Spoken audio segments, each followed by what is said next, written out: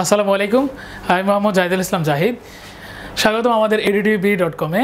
আজকে এই ভিডিওতে আমি ফিন্যান্স ইন্টারের ফিন্যান্স ফার্স্ট পেপারের 4th চ্যাপ্টারের বোর্ড কোশ্চেনগুলো নিয়ে আলোচনা করব। তো এই ভিডিওতে আমরা আলোচনা করব আমাদের কুমিল্লা বোর্ড আর চট্টগ্রাম বোর্ড 2016 কোশ্চেন। দেখো আমাদের কুমিল্লা বোর্ড 2016 কোশ্চেনে কী বলা আছে, একক প্রতি বিক্রয় মূল্য। আচ্ছা, তার আগে আমি তোমাদের মেইন টেস্ট পেপার থেকে হুবহু কোশ্চেনটা একবার পরে শোনাই।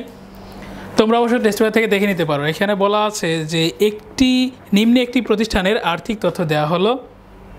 প্রতিটি পণ্যের বিক্রয় মূল্য 10 টাকা, প্রতিটি পণ্যের পরিবর্তনশীল ব্যয় 6 টাকা, মোট স্থির ব্যয় 20,000 টাকা, মোট বার্ষিক বিক্রয় 6,000 একক। তো দেখো আমি এই কোশ্চেনের ইনফরমেশনটা এখানে হুবহু তুলে দিলাম। তো আমাদের ক নম্বরে কি বলা আছে, দেখো ক নম্বরে বলা আছে আর্থিক বিশ্লেষণ কি। এই ভিডিওগুলো দেখার আগে অবশ্যই আমাদের আর্থিক বিশ্লেষণ চ্যাপ্টারের প্রথম দিকের ভিডিওগুলো দেখে নাও, আর সমচ্ছেদ ভিডিওগুলো তো অবশ্যই দেখবে, কারণ ওগুলো দেখলে এটা খুব ইজি হয়ে যাবে। তো দেখো আর্থিক বিশ্লেষণ কি। আর্থিক বিশ্লেষণ এর আগের আমাদের ঢাকা বোর্ড আর রাজশাহী বোর্ড ওইখানে এই কোশ্চেনটা আরেকবার আসছিল। তো আর্থিক বিশ্লেষণ কী জিনিস আমরা ক নাম্বার, তার মানে 1 নাম্বারের জন্য এক সেন্টেন্সের মধ্যে লিখতে হবে। আর্থিক বিশ্লেষণ হলো আর্থিক বিবরণীর বিভিন্ন উপাদানের মধ্যে সম্পর্ক এবং এগুলোর হ্রাস বৃদ্ধি বিশ্লেষণ করাই হলো আর্থিক বিশ্লেষণ। খ নাম্বারে আমাদের কি বলা আছে, দেখো খ নাম্বারে বলা আছে অবচয়কে কোন ধরনের খরচ বলা হয় ব্যাখ্যা করো। আচ্ছা দেখো কোশ্চেনটা একেবারে ডিফারেন্ট। নর্মালি এর আগে কোনো বোর্ডে এই ধরনের কোশ্চেন আসেনি। অবচয়কে কোন ধরনের খরচ বলা হয়, একটু অ্যাকাউন্টিংয়ের কথা চিন্তা করো। আমরা অবচয় কোথায় বসাতাম, অবচয় বসাতাম পরিচালন খরচের মধ্যে। আচ্ছা এখন তোমরা এভাবে দিতে পারো যে অবচয় হলো পরিচালনার দিক থেকে পরিচালন খরচ। আমি লিখে দিলাম এক হলো কি পরিচালন খরচ, 2 দেখো অবচয় এটা কি প্রত্যক্ষ খরচ না পরোক্ষ খরচ।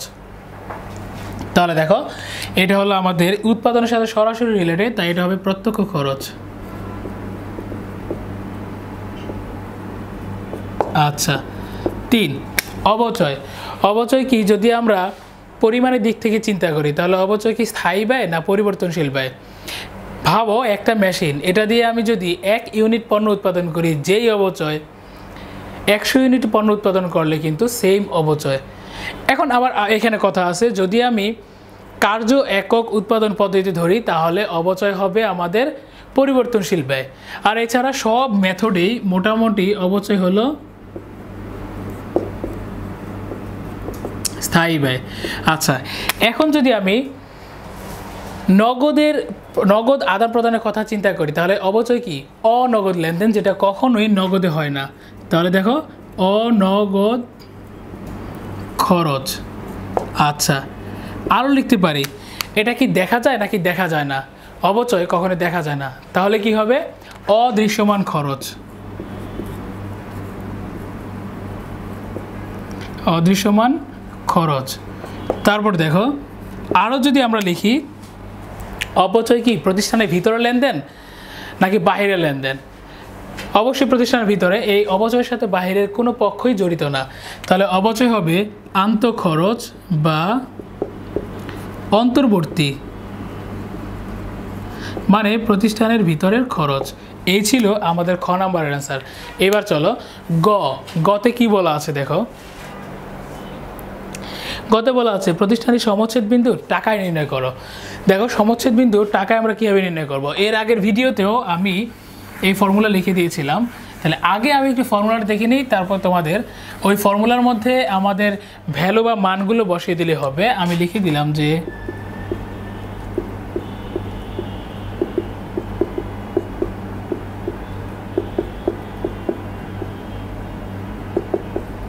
সমচ্ছেদ বিন্দু টাকায় হলে কি হবে, দেখো একক প্রতি বিক্রয় মাইনাস একক প্রতি পরিবর্তনশীল ব্যয়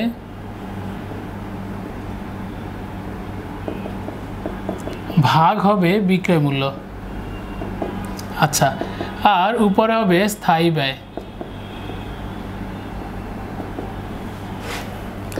তো এগুলো আমরা একটু বুঝে নেই যে আমাদের সমচ্ছেদ বিন্দু যদি বলে টাকায় বের করো, আমরা কীভাবে করব? উপরে স্থায়ী ব্যয়, নিচে হবে বিক্রয় মাইনাস পরিবর্তনশীল ব্যয়। যদি টাকায় বলে তাহলে এতটুকু হবে, দেখো এই যে ভাগ বিক্রয়। আর যদি বলে সমচ্ছেদ বিন্দু এককে বের করো তাহলে কি হবে? উপরে স্থায়ী ব্যয় ঠিক আছে, দেখো নিচে হবে বিক্রয় মাইনাস পরিবর্তনশীল ব্যয়, তার মানে তখন এতটুকু হবে না। আচ্ছা, এবার দেখো আমরা এবার ভ্যালুটা বসিয়ে দিলেই আমাদের উত্তরটা চলে আসবে। তো বিক্রয়, বিক্রয় মানে কি? একক প্রতি বিক্রয় মূল্য কত টাকা? 10 টাকা। একক প্রতি পরিবর্তনশীল ব্যয় কত? 6 টাকা। আচ্ছা, ভাগ আবার 10 টাকা দিয়ে। উপরে স্থায়ী ব্যয় কত? দেখো স্থায়ী ব্যয় 20,000 টাকা। আচ্ছা, তাহলে উপরে কত হয়? 20,000। আর নিচে হলো 10 বিয়োগ 6 ভাগ হবে 10। তো আমি ক্যালকুলেটর করে নিলাম যে 10 বিয়োগ 6 ভাগ 10, এখানে আসে 0.4।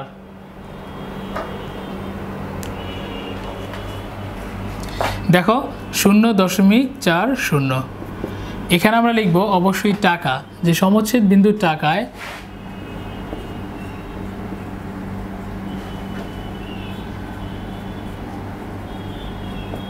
আচ্ছা, তাহলে দেখো আমাদের 20,000কে ভাগ করলে কত আসে? 50,000।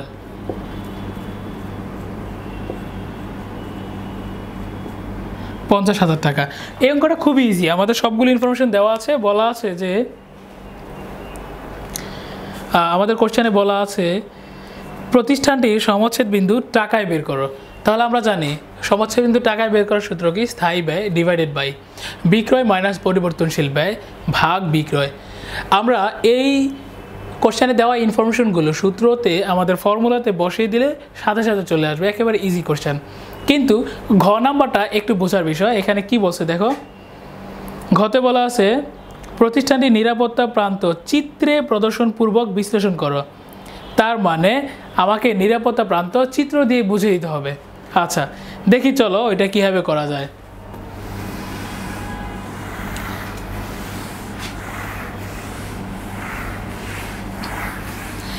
আমি এখানে অনেক বড় বোর্ড, তো আমার এত বড় স্কেল নেই যে আমি একদম অ্যাকুরেটলি করব। দেখো এটা আমরা কীভাবে করব? চিত্রে প্রদর্শনপূর্বক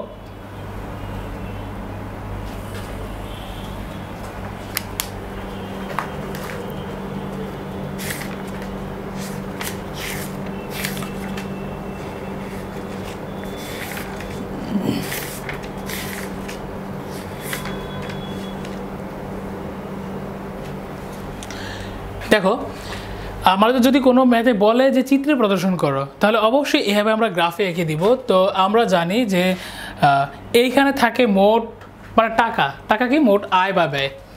আমরা লিখলাম যে আয় বা ব্যয়, এটা অবশ্যই টাকায়। আচ্ছা, আর এখানে হবে একক। তো এইভাবে আমরা এঁকে দিব। দেখো আচ্ছা, মোট আয় কত টাকা? আমাদের মোট আয় কত হবে কীভাবে বের করব? আমাদের বলা আছে বার্ষিক বিক্রয় 6,000 টাকা। তাহলে 6,000 টাকা যদি আমরা বিক্রি করি, দেখো আমি কীভাবে বের করি? প্রতি এককের দাম কত? আমার 10 টাকা।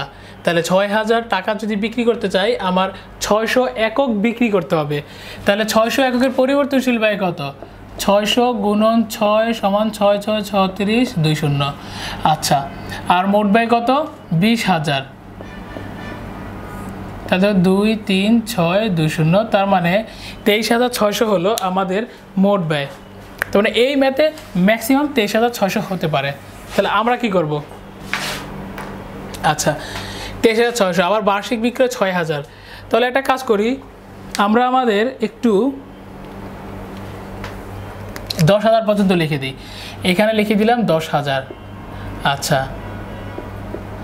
তাহলে এখানে মাঝামাঝি আসবে আমাদের 5,000, এখানে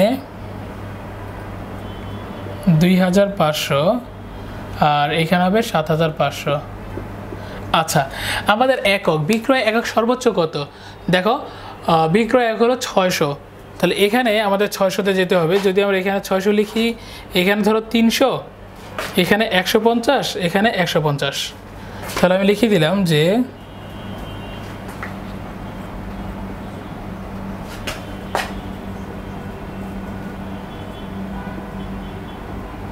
আচ্ছা, এটা ছিল আমাদের একক, আর এটা হলো আয় ব্যয়, মানে যেটা টাকায় দেয়া আছে।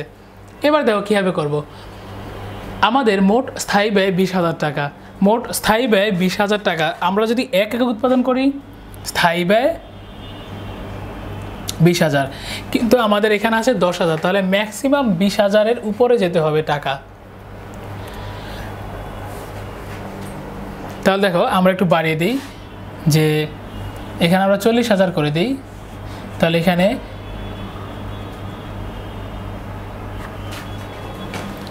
দেখো আমরা এখানে করে দিলাম 40,000, এখানে তাহলে 30,000, এখানে হবে 20,000, এখানে হবে 10,000। আচ্ছা, বলা আছে স্থায়ী ব্যয় 20,000, তাহলে স্থায়ী ব্যয় দেখো যদি 0 একক উৎপাদন করি স্থায়ী ব্যয় 20,000, যদি 600 একক উৎপাদন করি স্থায়ী ব্যয় সেই 20,000, তাহলে এটা হবে কিসের রেখা? স্থায়ী ব্যয়ের রেখা।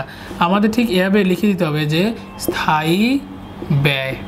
আচ্ছা, এবার দেখো পরিবর্তনশীল ব্যয় 6 টাকা থেকে শুরু, তার মানে যদি 0 একক উৎপাদন করি কোনো ব্যয় নাই এখানে।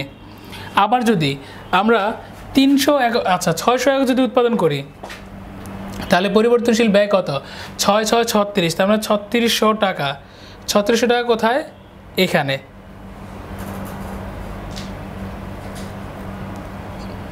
দশ হাজার, তার মানে 600 6 6 3600। দেখো আমাদের পরিবর্তনশীল ব্যয়টা মোটামুটি এভাবে যাবে। আমি আনুমানিক করে আঁকলাম, যে একটু গেজ করে আঁকলাম যে কেমন হতে পারে। তাহলে দেখো যে এটা হবে আমাদের পরিবর্তনশীল ব্যয়।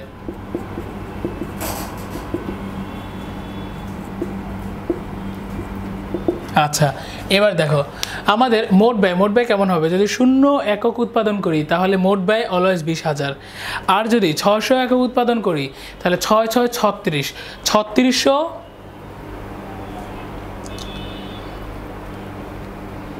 হ্যাঁ দেখো এখানে বলা আছে বিক্রয় 6,000, এখানে 6,000, তাহলে 6,000 ইন্টু 6,000-এর জন্য আমার পরিবর্তনশীল ব্যয় 6 টাকা করে, 36,000। দেখো তাহলে এটা আমাদের এখানে হবে না, আর একটু উপর হবে 36,000। 36,000 কোথায় আছে? দেখো 30,000 36,000 মোটামুটি এই দিকে আসবে, তাহলে হয় এখানে। তাহলে কেমন হবে রেখাটা আমার? দেখো এটা হলো আমার পরিবর্তনশীল ব্যয়।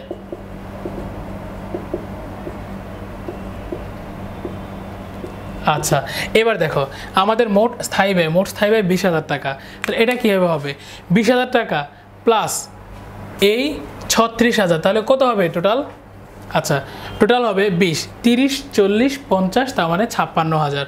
আচ্ছা, তো 56,000 আমাদের এখানে নেই, আমরা একটু কম ধরি, ধরো 300 ধরলাম।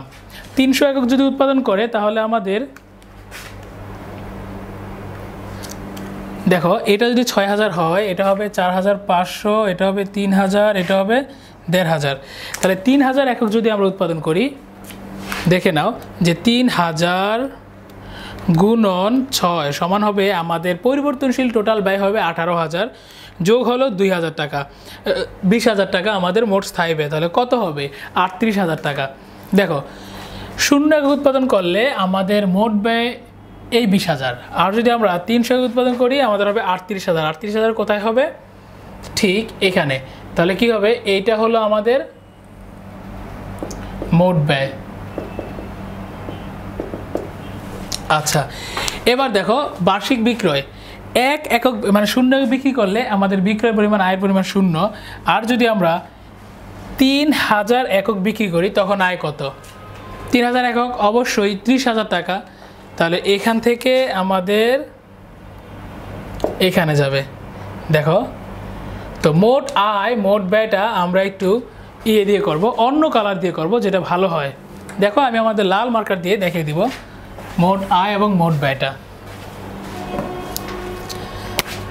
তোমরাও এক্সাম হলে অন্য কালার দিয়ে করে দিবে। এটা কি? মোট ব্যয়। আচ্ছা, এবার দেখো মোট আয় কত যেন 300 একক করলে আমাদের 30,000। 30,000 কোথায়? প্রায় এখানে। তাহলে মোট আয়টা এইভাবে যাবে, এটা হলো মোট আয়। আচ্ছা, এইবার দেখো আমাদের সমচ্ছেদ বিন্দু কোথায়? সমচ্ছেদ বিন্দু হলো যেখানে মোট আয় সমান মোট ব্যয়। কোথায় মোট আয় সমান মোট ব্যয়? এইখানে। এখানে হলো মোট আয় সমান মোট ব্যয়, এটা হলো আমাদের সমচ্ছেদ বিন্দু। কিন্তু আমাদের বিক্রয় কত একক? 6,000 একক, যেটা অনেক এই পাশে দেখো প্রায় এখানে আসে। তাহলে এই পাশে এই পাশে আমরা এই এরিয়াটা দেখিয়ে দিব। ওরা বলছে যে গ্রাফ চিত্রের মাধ্যমে দেখিয়ে দাও। তাহলে এই এরিয়াটা একটু ডার্ক করে আমরা বলে দিব যে এটা হলো নিরাপত্তা প্রান্ত। নিরাপত্তা প্রান্ত। দেখো তোরা বুঝছো কি না একটু দেখে নাও তাড়াতাড়ি।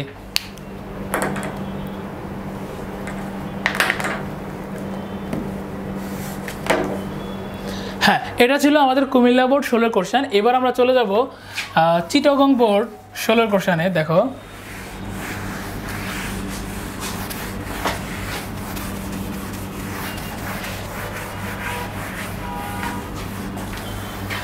চিটাগং বোর্ড 16 কোশ্চেনে কি বলা আছে আমি একটু পরে তোমাদের শোনাই। এখানে বলা আছে এবিসি কোম্পানি একটি পুতুল সরবরাহকারী প্রতিষ্ঠান। তারা জাপান থেকে পুতুল আমদানি করে। প্রতিষ্ঠানটি প্রতিটি পুতুল 80 টাকা করে ক্রয় করে। তাহলে প্রতিটি পুতুল 80 টাকা করে ক্রয় করে, এর মানে কি? এর মানে হলো আমাদের পুতুলের ক্রয় মূল্য অথবা পরিবর্তনশীল ব্যয়। পরিবর্তনশীল ব্যয় বললাম কেন? একটা পুতুল ক্রয় করলে আমার একটা পুতুলের খরচ হবে, 100টা পুতুল ক্রয় করলে 100টা পুতুলের খরচ হবে। তাহলে পুতুলের ক্রয় মূল্য আমাদের পরিবর্তনশীল ব্যয়।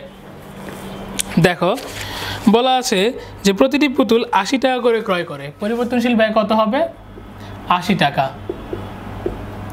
আচ্ছা, দেন বলা আছে এবং তা 100 টাকা করে বিক্রি করে। তাহলে একক প্রতি বিক্রয় মূল্য হবে আমাদের 100 টাকা। আচ্ছা, তারপর বলা আছে কোম্পানির স্থায়ী ব্যয় বার্ষিক 1 লক্ষ টাকা। স্থায়ী ব্যয় কত? 1 লক্ষ টাকা।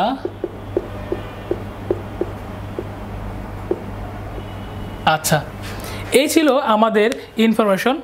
তো ক নাম্বার ম্যাথে কি বলা আছে দেখো, ক নাম্বার বলা আছে সমচ্ছেদ বিন্দু কি। এই সমচ্ছেদ বিন্দু কি এই কথা আমি আমাদের এই ভিডিওর একদম প্রথমে বলে দিয়েছি, তো আমি আর বললাম না, তোমরা ফার্স্ট থেকে একটু দেখে নাও। খ নাম্বার বলা আছে কয়টি পুতুল বিক্রি করলে নগদ প্রবাহ বিবরণী কেন তৈরি করা হয়। আচ্ছা দেখো, খুব সুন্দর একটা কোশ্চেন, কেন নগদ প্রবাহ বিবরণী তৈরি করা হয়। আমরা প্রথমে একটা সেন্টেন্সে বলবো যে নগদ প্রবাহ বিবরণী তৈরি করা হয় প্রতিষ্ঠানে নির্দিষ্ট সময়ের জন্য মোট আন্তঃপ্রবাহ এবং বহিঃপ্রবাহ জানার জন্য, অথবা প্রতিষ্ঠানে পরিচালন, অর্থায়ন এবং বিনিয়োগ কার্যক্রমের উৎস এবং সেগুলোর ব্যবহার জানার জন্য। আর এর সাথে নগদ প্রবাহ বিবরণী কেন করা হয়?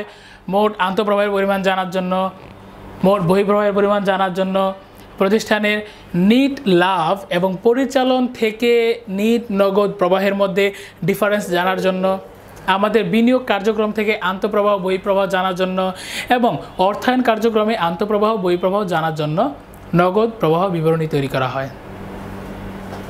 গ নাম্বার কি বলা আছে দেখো, কয়টি পুতুল বিক্রি করলে এবিসি কোম্পানি কোনো লাভ বা ক্ষতি হবে না। তো আমি আমার সমচ্ছেদ বিন্দু বিশ্লেষণ বা সমচ্ছেদ বিন্দু ডেফিনেশনে বলছি, সমচ্ছেদ বিন্দু হলো এমন বিন্দু যেখানে প্রতিষ্ঠানে কোনো লাভ বা ক্ষতি হবে না, যেটা ছিল আমাদের এই চিটাগং বোর্ডের 2016 প্রশ্ন। তাহলে আমি লিখে দিলাম যে চট্টগ্রাম বোর্ড 2016।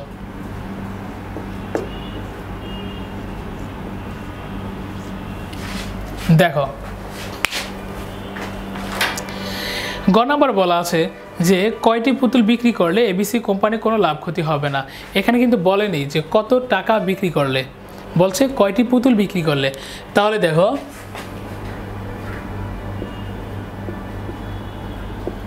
আমরা জানি সমচ্ছেদ বিন্দুতে বিক্রি করলে আমাদের কোনো লাভ ক্ষতি হবে না। তাহলে কয়টি, তাহলে এককে বলছে, তাহলে সমচ্ছেদ বিন্দু আমরা লিখব এককে। একক হলে কি হবে দেখো,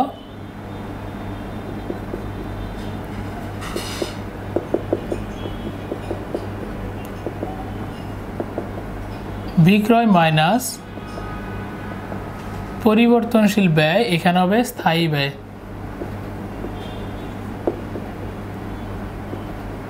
আচ্ছা, এবার তাহলে আমরা শুধু ভ্যালুগুলো বসিয়ে দিব, তাহলে আমাদের এই অ্যান্সার হয়ে যাবে। দেখো স্থায়ী ব্যয় কত দেওয়া আছে, স্থায়ী ব্যয় হলো 1 লক্ষ টাকা, বিক্রয় কত 100 টাকা, মাইনাস পরিবর্তনশীল ব্যয় 80 টাকা। এখানে বসে এককে, তাহলে আমরাও এখানে লিখব একক।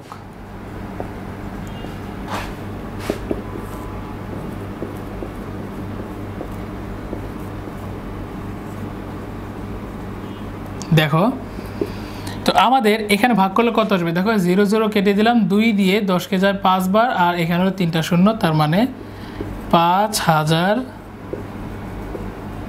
একক।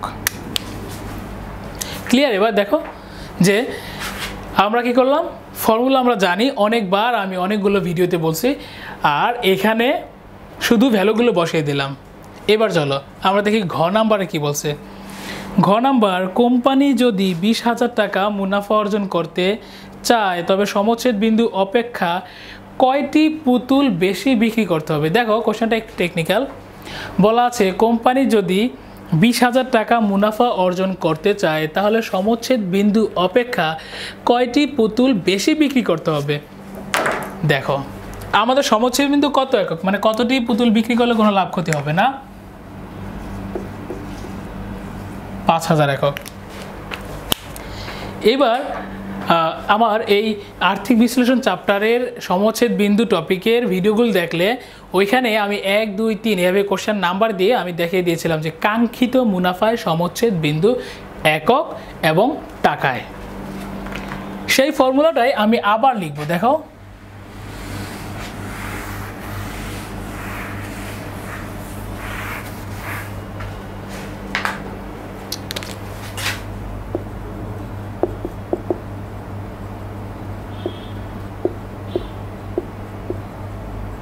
আমি লিখলাম কাঙ্ক্ষিত মুনাফায় সমচ্ছেদ বিন্দু। আচ্ছা এখানে আমি টাকায় লিখবো না এককে লিখবো? অবশ্যই এককে, কারণ বলা আছে যে কোম্পানি যদি 20,000 টাকা বেশি মুনাফা করতে চায় তাহলে সমচ্ছেদ বিন্দু অপেক্ষা কয়টি পুতুল বেশি বিক্রি করতে হবে। বলা আছে কয়টি পুতুল, তাহলে অবশ্যই এককে হবে। কাঙ্ক্ষিত মুনাফায় সমচ্ছেদ বিন্দু কিভাবে বের হয়, এখানে আমরা লিখি যে কাঙ্ক্ষিত মুনাফা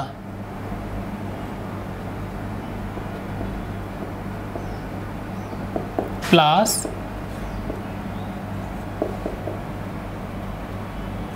স্থায়ী ব্যয়, আর নিচে কি হবে, যেহেতু বলা আছে আমাদের একক, তাহলে একদম সিম্পল যে বিক্রয় মাইনাস পরিবর্তনশীল ব্যয়।